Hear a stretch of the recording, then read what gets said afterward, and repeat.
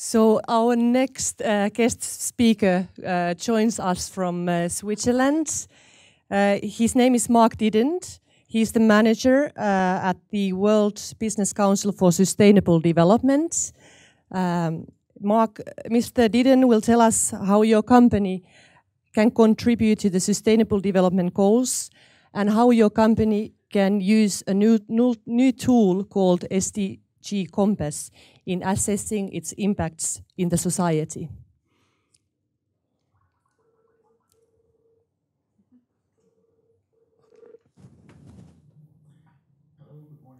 Hello, good morning, Mark. Can you hear me all right? Yes, we can hear you. I've just introduced you to the audience, so please feel free to start your presentation. Okay, thank you very much. And in case you can't hear me well, please do feel free to interrupt, but otherwise I will just keep on going. So, good morning everyone, and thank you very much for this opportunity to present the SDG Compass, the Guide for Business Action on SDG, at your conference. I'm Mark Didden. I work at the World Business Council for Sustainable Development. So before we dive into the compass, let's move to slide number 2, and I'll spend a few words of introduction about the organization that I represent. The WBCSD is based in Geneva. We're a CEO-led organization of approximately 200 global forward-thinking companies. And we aim to galvanize the global business community to create a sustainable future for business, society, and the environment.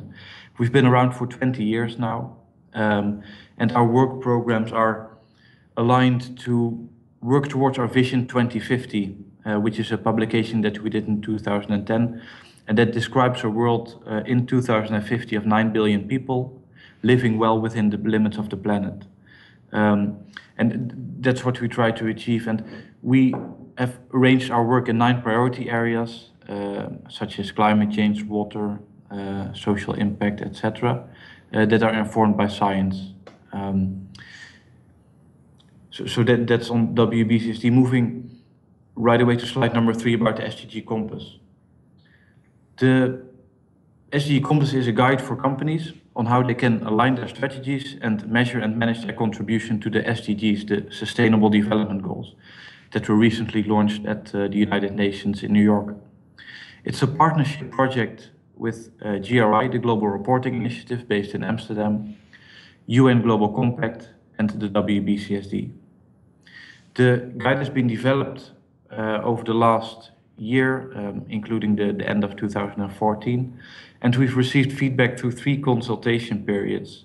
2 of those consultation periods were for members of our organizations only, but the last consultation was open to anyone who wanted to provide input, and we did receive quite a lot of feedback from non-business stakeholders as well. And the final product was launched last month, so the 26th of September, at the United Nations Private Sector Forum that took place in the context of the Sustainable Development Summit at the United Nations. Moving to slide number 4. A few words about the Sustainable Development Goals themselves. As most of you may know, the SDGs succeed the Millennium Development Goals, the MDGs.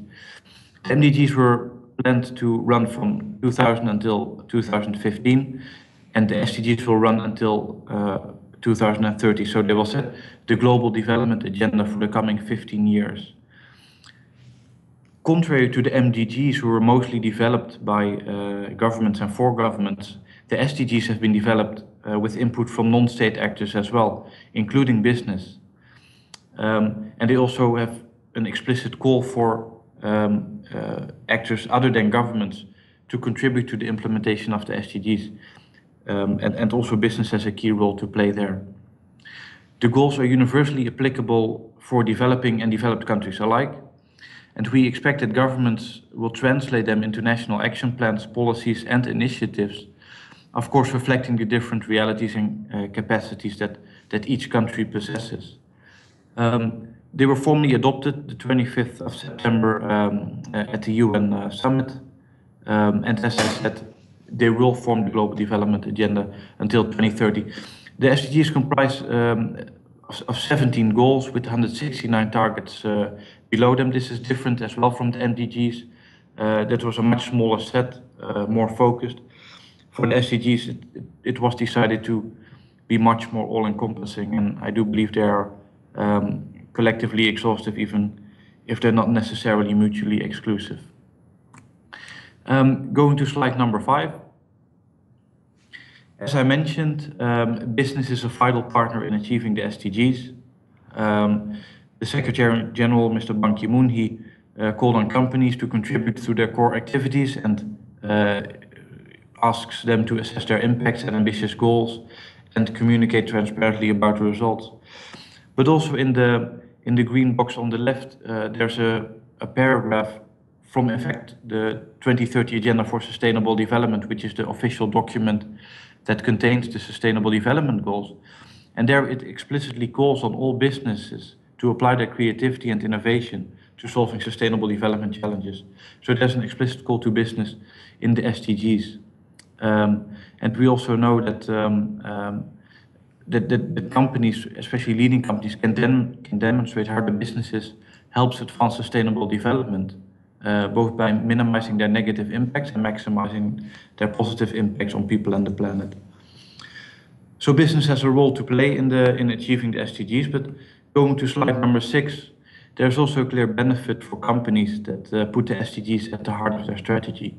In the SDG compass, we identified 5 elements that sort of comprise a business case for companies to align their strategies with the SDGs.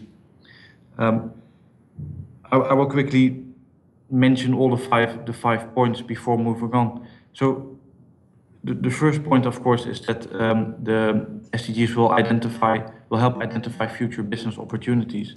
We expect that the SDGs will redirect global and public and private investment flows towards the challenges that they represent. So in doing so, they will likely define growing markets for companies that can deliver innovative solutions. For example, energy efficient products or affordable healthcare solutions, water purification, etc., etc. So that's the first element. The second element of the business case for companies to engage with the SDGs is that it's expected to enhance the value of corporate sustainability. So we know already that the business case for corporate sustainability has been established. We know that resource efficiency and energy efficiency will have a positive impact on the environment and will save you money as well. But we expect that the SDGs may strengthen the economic incentives for such resource efficiency measures as externalities become increasingly internalized. So maybe in achieving the SDGs, someday a global carbon price will be adopted, which will improve the business case for low carbon solutions. And similar efforts may be taken for the other SDGs as well to help strengthen that business case. So the third element is strengthening stakeholder relation and keeping the pace with policy developments. The SDGs do reflect stakeholder expectations and will also likely inform future policy direction as countries will start to implement programs towards achieving the SDGs. So companies that align their priorities with the SDGs will likely strengthen the engagement of their customers, employees, governments, and other stakeholders. And companies that don't may face increasing reputational, but also legal risks. The fourth element why companies can benefit from helping to contribute to SDGs is that it helps stabilize markets and societies. Clearly, businesses cannot succeed in societies that fail. So if you invest in the achievement of the SDGs, companies will support pillars of business success, like rules-based markets, transparent financial systems, and non-corrupt and well-governed institutions. And finally, the SDGs form a common language and shared purpose. So corporate sustainability isn't a different thing last month as it was today after the SDGs were adopted. But what the SDGs do bring is this common language and a shared set of priorities. So we believe that if companies engage with the SDGs and report explicitly on their contribution to them, this will benefit the stakeholders in their reporting to stakeholders. It will be easier for companies to explain which areas they prioritize, what they are working on, and it will be easier for stakeholders to understand this. In addition, we expect that the goals, as they are this shared framework, this global framework for sustainable development, they can help bring together partners to address the world's most urgent challenges. So those 5 elements are reasons why we think companies should take an interest in the SDGs. Moving to slide number 7, there's some results from a survey that PwC recently published, which showed some interesting results, mainly that most businesses are aware of the SDGs, but they don't have the tools they need. If you look on the left-hand side, it shows that 92% of businesses are aware of the SDGs, and they realize that it probably means something for them and that there's maybe something that they should be doing about it. But only 13% on the right-hand side have identified the tools that they need to really engage. And this really shows why we developed the SDG Compass and how that can help companies to put the tools and knowledge they need to put sustainability at the heart of their strategy. Another interesting result is the middle 2 bars, where it says that 72% of businesses say that they are planning to take action on the SDGs, but in fact only 29% are setting goals already that are aligned with the SDGs. And this is something that we encourage companies to do as well in the SDG Compass. Moving to slide number 8. The SDG Compass guide itself is built around 5 steps, going from understanding what the SDGs are to defining your priorities, setting goals, integrating and reporting and communicating. And those steps should then be periodically repeated, sort of a plan, do, check, act cycle way of thinking. That's one element of the SDG Compass, the guide with the 5 steps, and I will explain each of the steps in a little bit more detail as we go on. The SDG Compass also has a number of online resources that help support the guide. So one of those resources is an inventory of existing business indicators that we mapped against the 17 SDGs and their 169 targets. So what companies can do if they know, for instance, that SDG target 6.3 is of great interest for their company, they can go to our website, sdgcompass.org, look at that target, and it will show which business indicators companies are already using to report progress against that SDG target.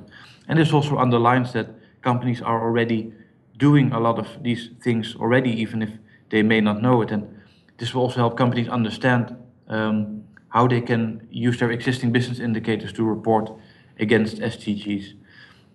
We've made a similar inventory for business tools that we mapped against the SDGs. So this is a second inventory that is on our website.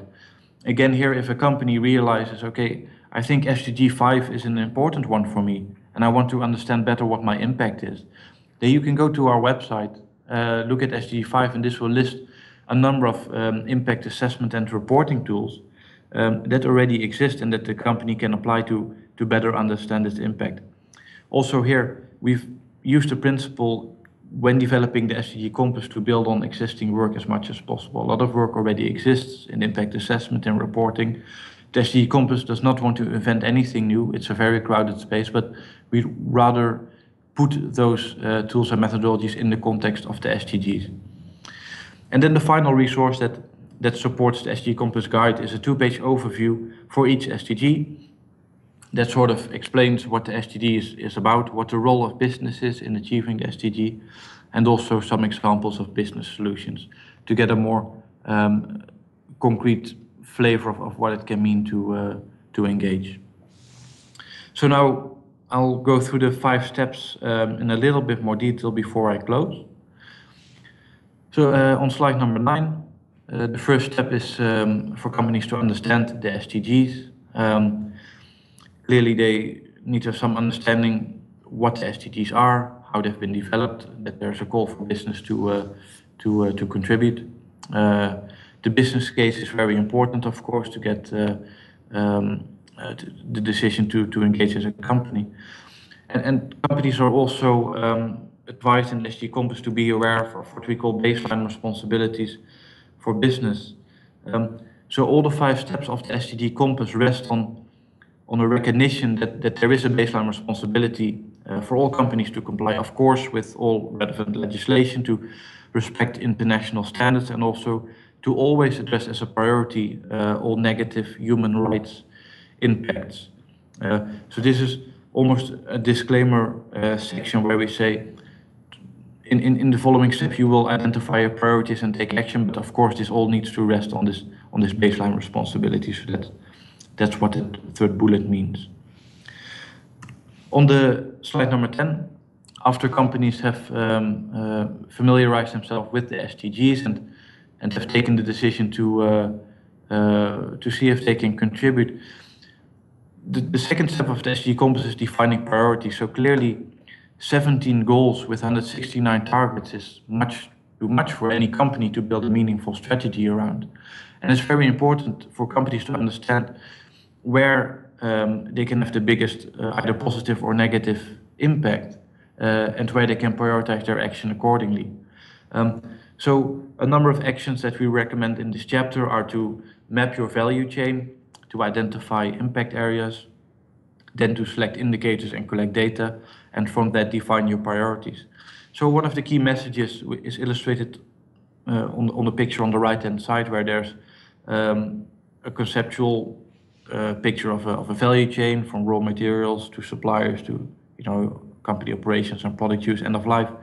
And we really encourage companies to take this value chain perspective. Don't look only at your own operations or only at your products, but look at the entire value chain and think about for each SDG where in the value chain you can have either negative or positive current or potential impact, and prioritize accordingly. So for example, maybe a company knows that their suppliers have a lot of water intense operations.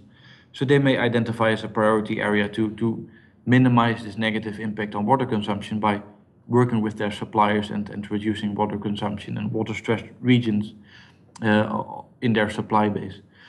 But another company may also identify that in fact they have a big impact for the downstream in their value chain from the use of their products. It may be an electronics company that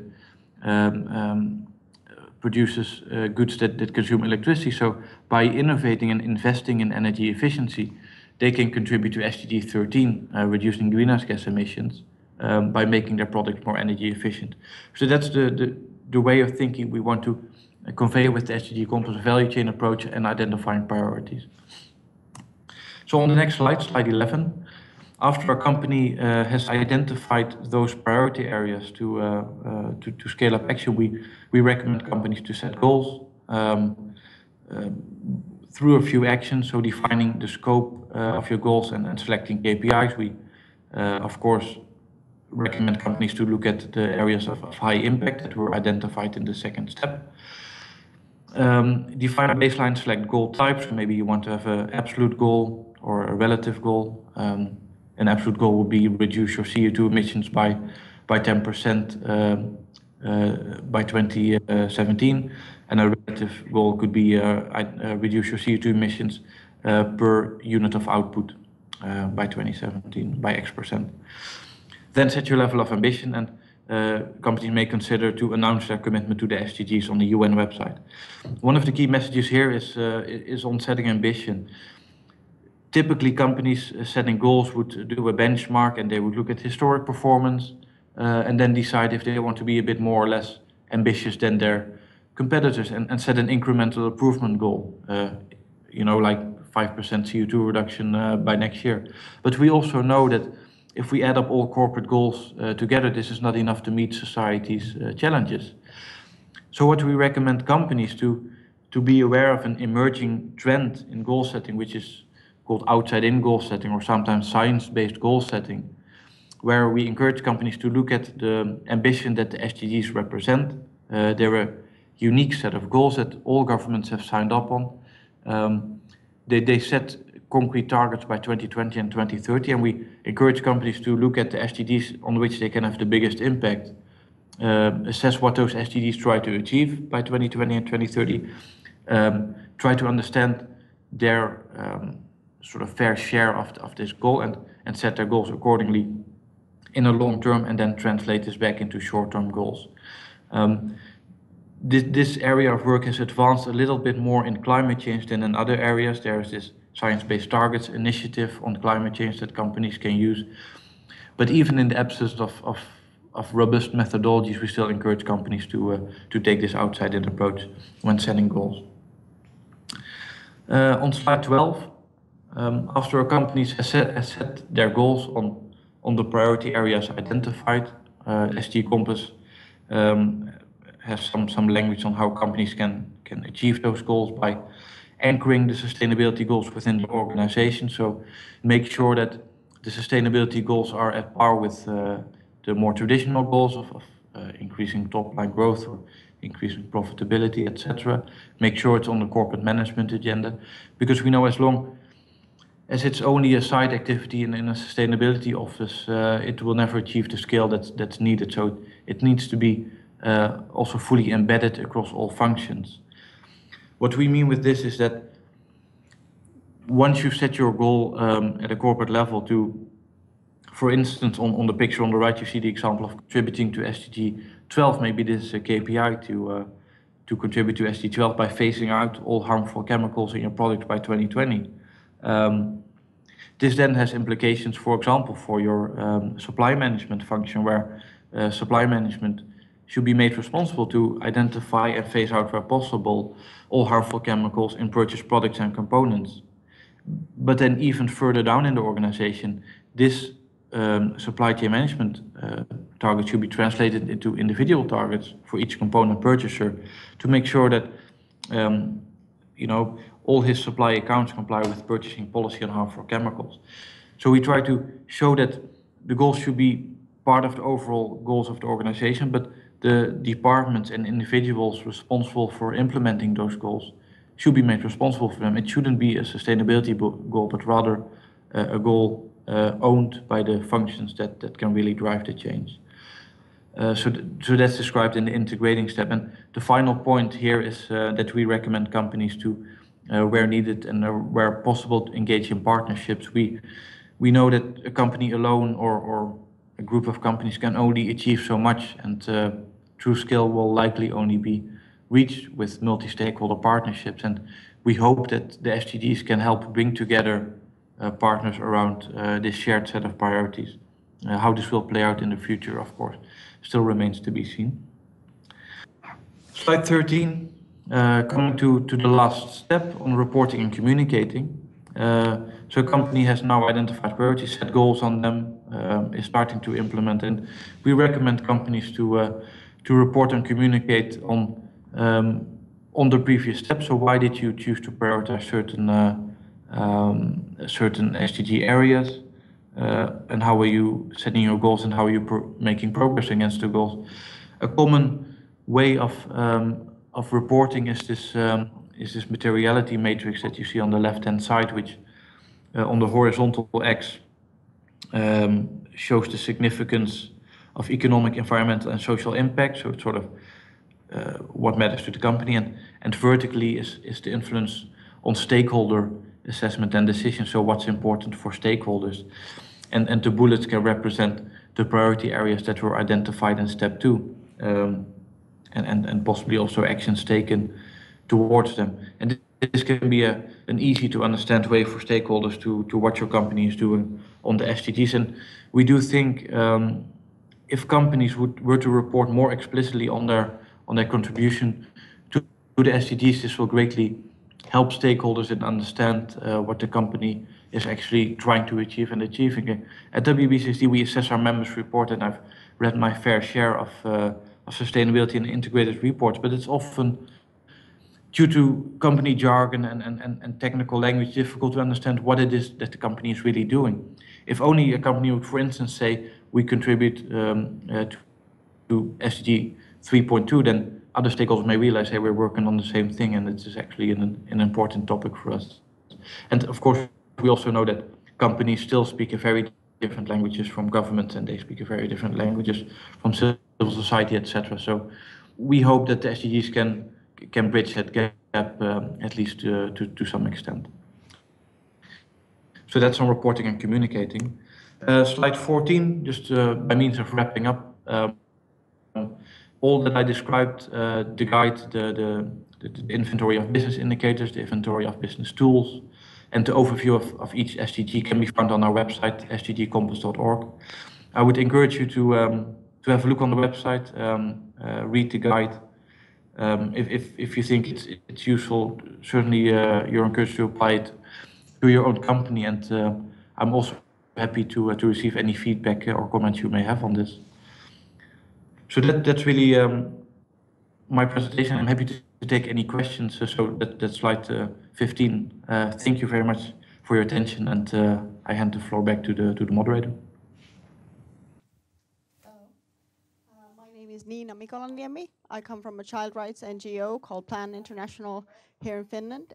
Thank you, Mark, very much for your presentation, and it really seems like a comprehensive tool to navigate through maybe, if I can call it, a swamp of hundreds of indicators which are related to the 17 new Sustainable Development Goals. I also want to thank you for emphasizing the possibility of using the common language and shared purpose the SDGs provide to more strongly link businesses and governments and NGOs working together towards the SDGs.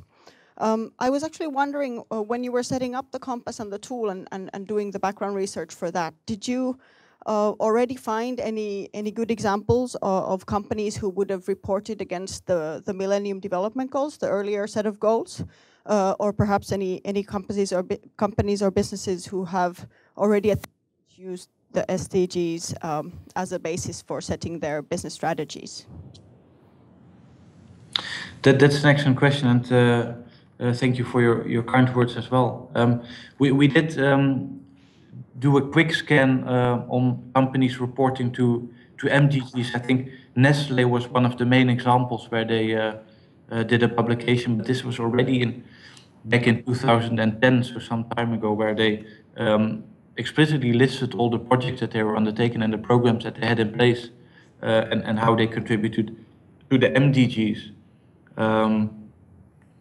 We also found a good example from a company called Novartis, who did essentially the same thing, sort of a matrix where they plotted their actions against the MDGs.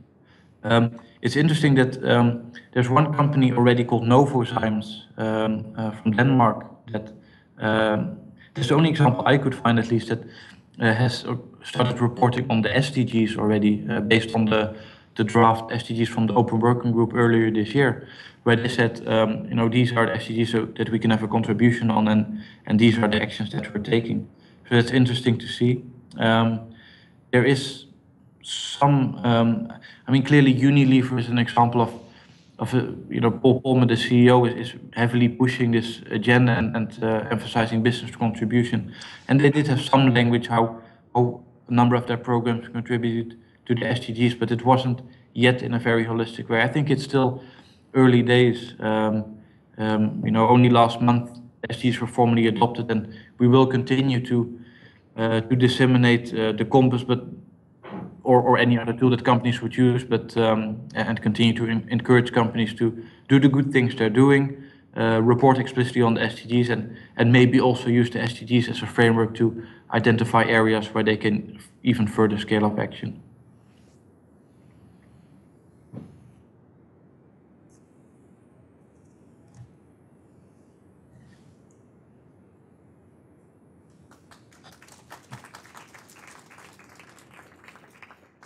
Thank you very much.